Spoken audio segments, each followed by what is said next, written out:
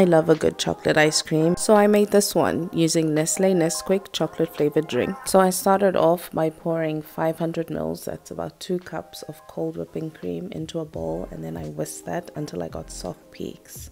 To my cream, I then poured in half a tin of Nestle condensed milk that I gently folded in before adding in our star ingredients. So I measured out 8 tablespoons of the chocolate flavored Nesquik, and then I folded that in before pouring the ice cream into a freezer safe dish and letting it freeze for a few hours. When my ice cream was frozen and ready to serve, I just scooped it up into the cutest little sugar cones and then topped it off with some nice chocolate sauce. I'm so happy to be able to share a recipe with one of my ultimate childhood favorites.